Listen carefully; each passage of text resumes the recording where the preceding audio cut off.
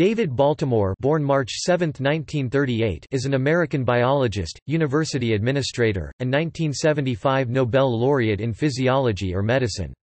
He served as president of the California Institute of Technology (Caltech) from 1997 to 2006, and is currently the president emeritus and Robert Andrews Millikan Professor of Biology at Caltech. He also served as president of Rockefeller University from 1990 to 1991, and was president of the American Association for the Advancement of Science in 2007. Baltimore has profoundly influenced international science, including key contributions to immunology, virology, cancer research, biotechnology, and recombinant DNA research, through his accomplishments as a researcher, administrator, educator, and public advocate for science and engineering. He has trained many doctoral students and postdoctoral fellows, several of whom have gone on to notable and distinguished research careers. In addition to the Nobel Prize, he has received a number of awards, including the U.S. National Medal of Science in 1999. Baltimore currently sits on the board of sponsors for the Bulletin of the Atomic Scientists and is a consultant to the Science Philanthropy Alliance. Early life and education. Baltimore was born on March 7, 1938 in New York City to Gertrude Lipschitz and Richard Baltimore, raised in the Queens neighborhoods of Forest Hills and Rego Park, Queens. He moved with his family to suburban Great Neck, New York while he was in second grade because his mother felt that the city schools were inadequate. His father had been raised as an Orthodox Jew and his mother was an atheist, and Baltimore observed Jewish holidays and would attend synagogue with his father through his bar mitzvah. He graduated from Great Neck North High School in 1956, and credits his interest in biology to a high school summer spent at the Jackson Laboratories Summer Student Program in Bar Harbor, Maine. Baltimore earned his bachelor's degree with high honors at Swarthmore College in 1960. He credits his interest in molecular biology to George Streisinger, under whose mentorship he worked for one summer at Cold Spring Harbor Laboratory. Baltimore's future promise was evident in his work as a graduate student when he entered MIT's graduate program in biology in 1960 with a brash and brilliant approach to learning science. His early interest in phage genetics quickly yielded to a passion for animal viruses. He took the Cold Spring Harbor course on animal virology in 1961 and he moved to Richard Franklin's lab at the Rockefeller Institute at New York City, which was one of the few labs pioneering molecular research on animal virology. There he made fundamental discoveries on virus replication and its effect on cell metabolism, including the first description of an RNA replicase. He completed his PhD thesis work in 1964. Career and research. After his PhD, Baltimore returned to MIT for postdoctoral research with James Darnell in 1963. He continued his work on virus replication using poliovirus and pursued training in enzymology with Gerard Hurwitz at Albert Einstein College of Medicine in 1964–1965. Independent investigator. In February, 1965, Baltimore was recruited by Renato Dulbecco to the newly established Salk Institute for Biological Studies in La Jolla as an independent research associate. There he investigated poliovirus RNA replication and began a long and storied career of mentoring other scientists' early careers including Mark Gerard, and Michael Jacobson. They discovered the mechanism of proteolytic cleavage of viral polyprotein precursors, pointing to the importance of proteolytic processing in the synthesis of eukaryotic proteins. He also met his future wife, Alice Huang, who began working with Baltimore at Salk in 1967. He and Alice together carried out key experiments on defective interfering particles and viral pseudotypes. During this work, he made a key discovery that polio produced its viral proteins as a single large polyprotein that was subsequently processed into individual functional peptides. Massachusetts Institute of Technology. Reverse transcriptase. In 1968, he was recruited by Nobel laureate Salvador Luria to the Department of Biology at MIT as an associate professor of microbiology. Alice S. Huang also moved to MIT to continue her research on vesicular stomatitis virus (VSV). They became a couple, and married in October 1968. At MIT, Huang, Baltimore, and graduate student Martha Stampford discovered that VSV involved an RNA-dependent RNA polymerase within the virus particle, and used a novel replication strategy to replicate its RNA genome. VSV entered a host cell as a single negative strand of RNA, but brought with it RNA polymerase to stimulate the processes of transcription and replication of more RNA. Baltimore extended this work and examined two RNA tumor viruses, Rauscher-Murine leukemia virus and Rous sarcoma virus. He went on to discover reverse transcriptase (RT), the enzyme that polymerizes DNA from an RNA template. In doing so, he discovered a distinct class of viruses, later named retroviruses, that use an RNA template to catalyze synthesis of viral DNA. This overturned a central dogma of genetic theory, the belief that genetic information flowed unidirectionally from DNA to RNA and thence to proteins. Reverse transcriptase is essential for the reproduction of retroviruses, allowing such viruses to turn viral RNA strands into viral DNA strands. The viruses that fall into this category include HIV. The discovery of reverse transcriptase, made contemporaneously with Howard Temin, who had proposed the provirus hypothesis, overturned the central dogma of molecular biology by showing that genetic information could traffic bidirectionally between DNA and RNA. They published these findings in back-to-back papers in the prestigious journal, Nature. This discovery was heralded as evidence that molecular and virological approaches to understanding cancer would yield new cures for the dreaded disease. This may have influenced President Richard Nixon's War on Cancer, which was launched in 1971 and substantially increased research funding for the disease. In 1972, at the age of 34, Baltimore was awarded tenure as a professor of biology at MIT, a post that he held until 1997. In 1975, at the age of 37, Baltimore shared the Nobel Prize for Physiology or Medicine with Howard Temin and Renato Dulbecco. The citation reads, "For their discoveries concerning the interaction between tumor viruses and the genetic material of the cell." At the time, Baltimore's greatest contribution to virology was his discovery of reverse transcriptase. Asilomar Conference on Recombinant DNA.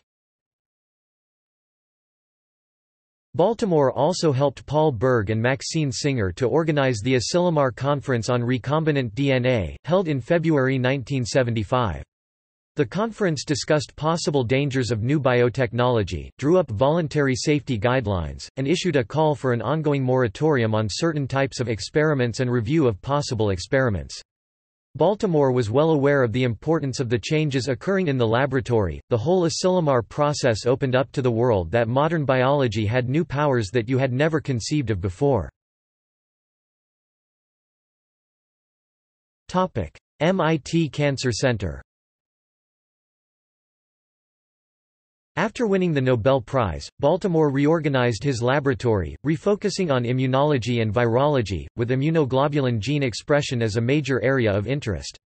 In 1973, he was awarded a prestigious American Cancer Society Professor of Microbiology that provided substantial salary support. Also in 1973, he became one of the early faculty members in the newly organized MIT Center for Cancer, capping a creative and industrious period of his career with nearly 50 research publications, including the paradigm-shifting paper on reverse transcriptase. The MIT CRC was led by Salvador E. Luria and quickly achieved pre-eminence with a remarkable group of faculty including Baltimore, Phillips Robbins, Herman Eisen, Philip Sharp, and Robert Weinberg, who all went on to illustrious research careers. Baltimore was honored as a Fellow of the American Academy of Arts and Sciences in 1974. He returned to New York City in 1975, for a year-long sabbatical at Rockefeller University working with Jim Darnell. In 1975, at the age of 37, he shared the Nobel Prize for Physiology or Medicine with Howard Temin and Renato Dulbecco. The citation reads, "For their discoveries concerning the interaction between tumor viruses and the genetic material of the cell."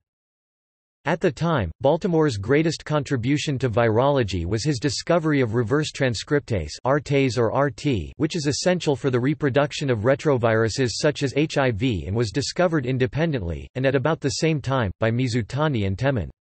Following this, his lab and intellectual interests expanded, tackling new problems such as the pathogenesis of Abelson murine leukemia virus (AMLV), lymphocyte differentiation and related topic in immunology.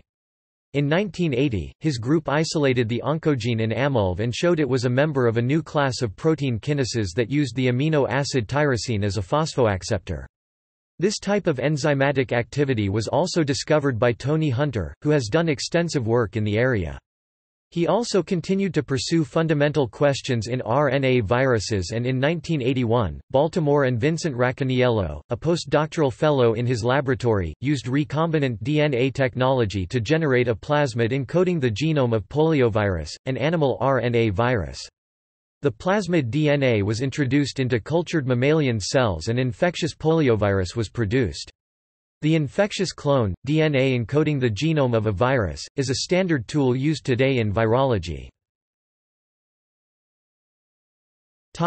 Whitehead Institute of Biomedical Research. In 1982, with a charitable donation by businessman and philanthropist Edwin C. Jack Whitehead, Baltimore was asked to help establish a self-governed research institute dedicated to basic biomedical research. They devised a unique structure of an independent research institute composed of members with a close relationship with the Department of Biology of MIT. The Whitehead Institute for Biomedical Research was launched with $35 million to construct and equip a new building located across the street from the MIT Cancer Center in Cambridge, Massachusetts. The institute also received $5 million per year in guaranteed income and a substantial endowment in his will for a total gift of $135 million. Under Baltimore's leadership, a distinguished group of founding members including Gerald Fink, Rudolf Janisch, Harvey Lodish, and Robert Weinberg was assembled and eventually grew to 20 members in disciplines ranging from immunology, genetics, and oncology to fundamental developmental studies in mice and fruit flies. Whitehead Institute's contributions to bioscience have long been second to none. Less than a decade after its founding, with continued leadership by Baltimore, the Whitehead Institute was named the top research institution in the world in molecular biology and genetics, and over a recent 10-year period, papers published by Whitehead scientists were the most cited papers of any biological research institute. After establishing the institute in a beautiful newly constructed research building across the street from the MIT Cancer Center, he served as director of the WIBR, serving to expand the faculty and research areas into key areas of research including mouse and Drosophila genetics. The Whitehead Institute has been rated as doing world-leading research in genetics and molecular biology, and was an important partner in the Human Genome Project. During this time, Baltimore's own research program thrived in the new institute. Important breakthroughs from Baltimore's lab include the discovery of the key transcription factor NF-kappa B by Dr. Ranjan Sen and David Baltimore in 1986. Their intention was to identify nuclear factors required for LG gene expression in B lymphocytes. What they discovered, NF-kappa B, turned out to have much broader importance. NF-kappa B is involved in regulating cellular responses and belongs to the category of rapid-acting primary transcription factors. Their discovery led to an information explosion involving one of the most intensely studied signaling paradigms of the last 2 decades. As early as 1984, Rudolf Grosschedel and David Weaver, postdoctoral fellows, in Baltimore's laboratory, were experimenting with the creation of transgenic mice as a model for the study of disease. They suggested that control of LG gene rearrangement might be the only mechanism that determines the specificity of heavy chain gene expression within the lymphoid cell lineage. In 1987, they created transgenic mice with the fused gene that developed fatal leukemia. David G. Schatz and Marjorie Oettinger, as students in Baltimore's research group in 1988 and 1989, identified the protein pair that rearranges immunoglobulin genes, the recombination activating gene RAG1 and RAG2. This was a key discovery in determining how the immune system can have specificity for a given molecule out of many possibilities, and was considered by Baltimore as of 2005 to be "our most significant discovery in immunology." In 1990, as a student in David Baltimore's laboratory at MIT, George Q. Daly demonstrated that a fusion protein called BCR-ABL is sufficient to stimulate cell growth and cause chronic myelogenous leukemia (CML). This work helped to identify a class of proteins that become hyperactive in specific types of cancer cells. It helped to lay the groundwork for a new type of drug, attacking cancer at the genetic level. Brian Druker's development of the anti-cancer drug imatinib, Gleevec, which deactivates BCR-ABL proteins. Gleevec has shown impressive results in treating chronic myelogenous leukemia and also promise in treating gastrointestinal stromal tumor (GIST). Topic: Rockefeller University.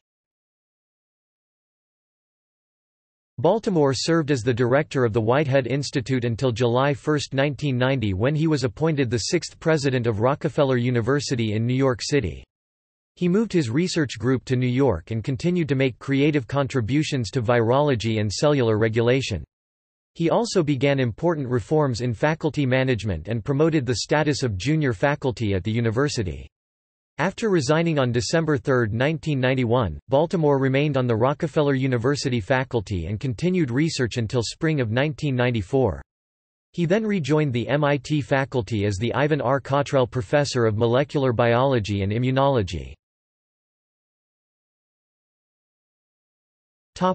California Institute of Technology. On May 13, 1997, Baltimore was appointed president of the California Institute of Technology (Caltech). He began serving in the office 15 October 1997 and was inaugurated 9 March 1998. During Baltimore's tenure at Caltech, United States President Bill Clinton awarded Baltimore the National Medal of Science in 1999 for his numerous contributions to the scientific world. In 2004, Rockefeller University gave Baltimore its highest honor, Doctor of Science honoris causa. In October 2005, Baltimore resigned the office of the president at Caltech. See Luc van Parijs case. Former Georgia Tech provost Jean-Louis Chameau succeeded Baltimore as president of Caltech. Baltimore remains the Millikan Professor of Biology at Caltech and is an active member of the institute's community. His laboratory at Caltech is focused on two major research areas: understanding the mammalian immune system and creating viral vectors to make the immune system more effective in resisting cancer. Understanding the diverse activity of the NF-kappa B transcription factor is one focus. NF-kappa B is now known to activate as many as 1,000 genes in response to various stimuli. It is also known to play different roles in different cells. Another focus is understanding the functions of microma. MicroRNAs provide fine control over gene expression by regulating the amount of protein made by particular messenger RNAs. In recent research led by Jimmy Zhao, Baltimore's team has discovered a small RNA molecule called microma 146A (MIR146A) and bred a strain of mice that lacks MIR146A. They have used the MIR146A mice as a model to study the effects of chronic inflammation on the activity of hematopoietic stem cells (HSCs). Their results suggest that microma 146A protects HSCs during chronic inflammation, and that its lack may contribute to blood cancers and bone marrow failure. Public policy. Baltimore recently joined with other scientists to call for a worldwide moratorium on use of a new genome editing technique to alter inheritable human DNA. A key step enabling researchers to slice up any DNA sequence they choose was developed by Emmanuel Charpentier, then at Umeå University in Sweden, and Jennifer A. Doudna of the University of California, Berkeley. Reminiscent of the Asilomar Conference on Recombinant DNA in 1975, those involved want both scientists and the public to be more aware of the ethical issues and risks involved with new techniques for genome modification. In addition to his influence on public policy for recombinant DNA research, Baltimore has influenced national policy concerning the AIDS epidemic. In 1986, he and Sheldon M. Wolfe were invited by the National Academy of Sciences and the Institute of Medicine to co-author an independent report, Confronting AIDS 1986, in which they called for a $1 billion research program for HIV, AIDS. As of 1996 he was appointed head of the National Institutes of Health (NIH) AIDS Vaccine Research Committee (AVRC). Baltimore is a member of the National Academy of Sciences USA (NAS). 1974, the American Academy of Arts and Sciences. 1974, the NAS Institute of Medicine (IOM). 1974, the American Association of Immunologists. 1984. He was elected a foreign member of the Royal Society in 1987, the French Academy of Sciences, 2000, and the American Association for Cancer Research (AACR). He is also a member of the Pontifical Academy of Sciences, 1978. In 2006 Baltimore was elected to a 3-year term as president of the American Association for the Advancement of Science (AAAS). Baltimore is a member of the USA Science and Engineering Festivals Advisory Board and an ex-economist and editorial advisor for the tech news and media company, Exconomy. Baltimore also serves on the Jackson Laboratories Board of Trustees, the Bulletin of the Atomic Scientists Board of Sponsors, Amgen, Inc.'s Board of Directors, and numerous other organizations and their boards. Controversies. Imanishi Carey case. During the late 1980s and early 1990s, Theresa Imanishi Carey, a scientist who was not in Baltimore's laboratory but in a separate, independent laboratory at MIT, was implicated in a case of scientific fraud. The case received extensive news coverage and a congressional investigation. The case was linked to Baltimore's name because of his scientific collaboration with and later his strong defense of Imanishi Carey against accusations of fraud.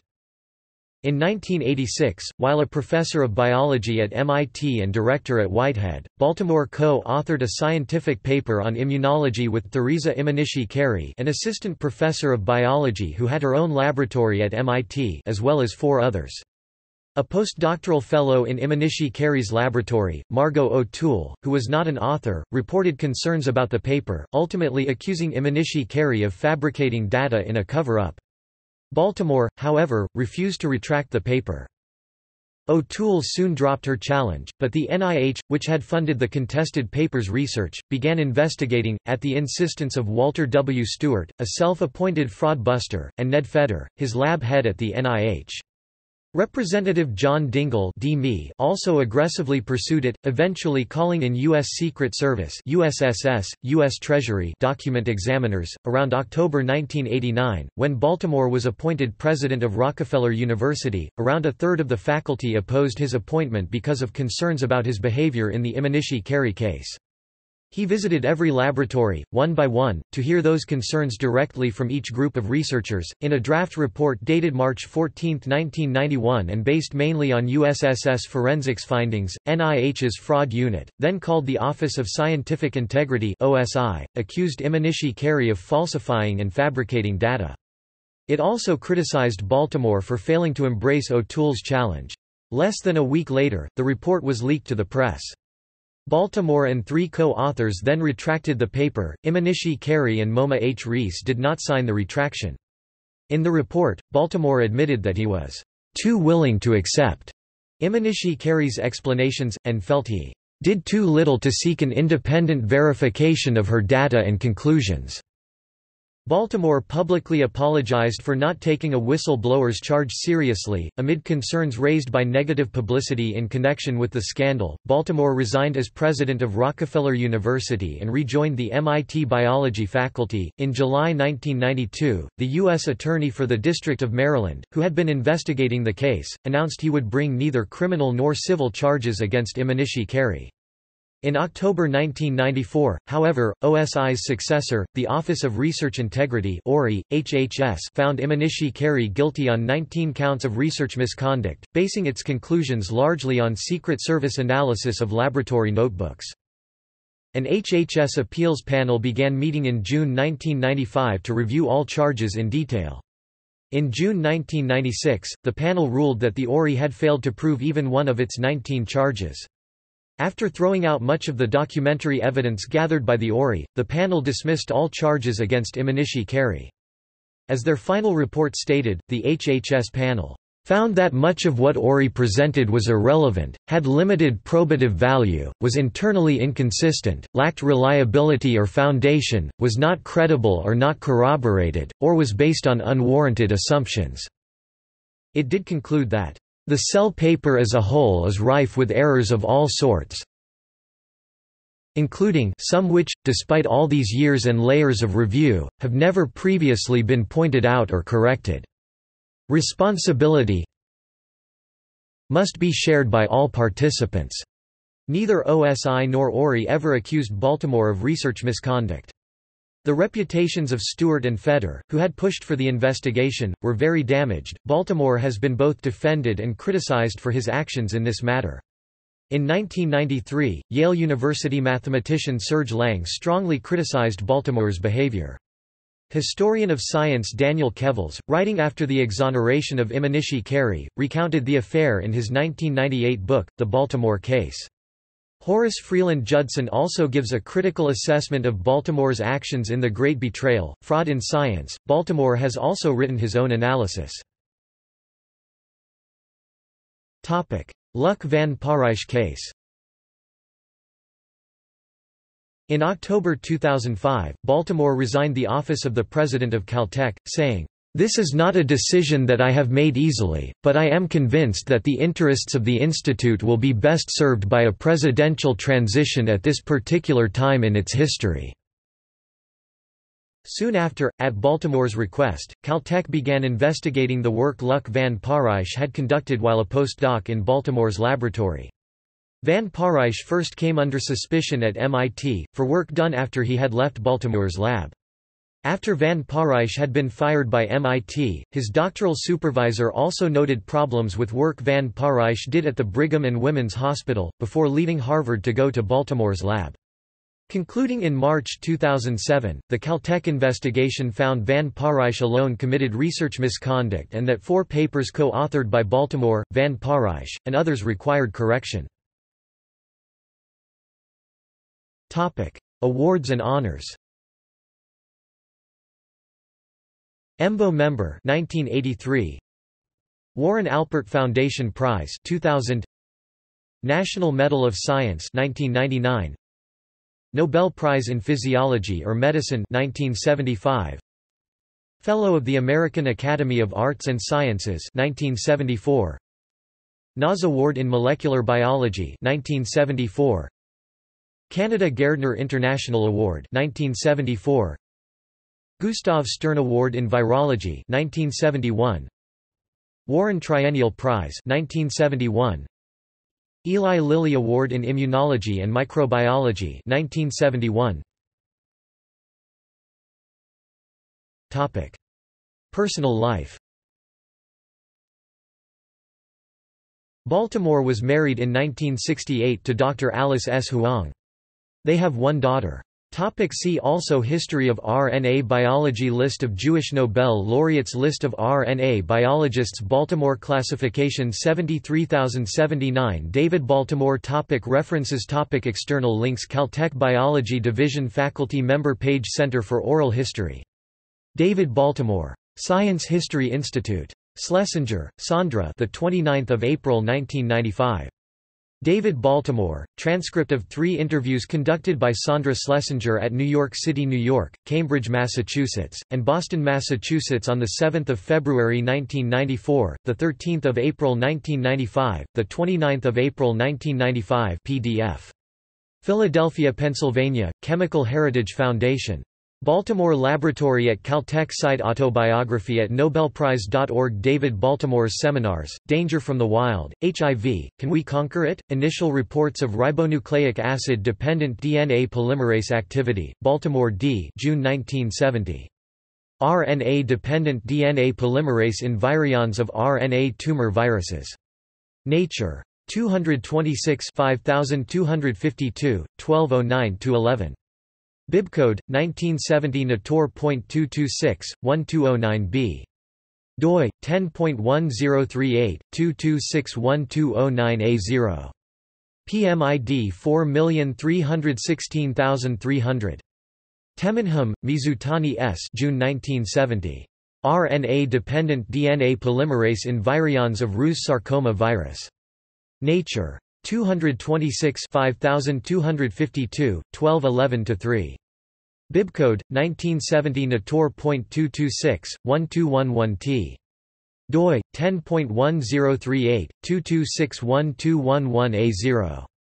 PMID 4316301, Department of Health and Human Services, Departmental Appeals Board, Research Integrity Adjudications Panel. Theresa Imanishi Carey, Ph.D. Appeal Ruling, Docket No. A 9533, Decision No. 1582, 21 June 1996, Presentation missing footnotes 169–235 and footnote reference nos. 170–235. Nobel Prize Video Interview 3. The Discover magazine interview with David Baltimore. Upon his retirement from the presidency of Caltech in 2006 *, PBS interview with Baltimore on AIDS, hepatitis, vaccines and science politics 4.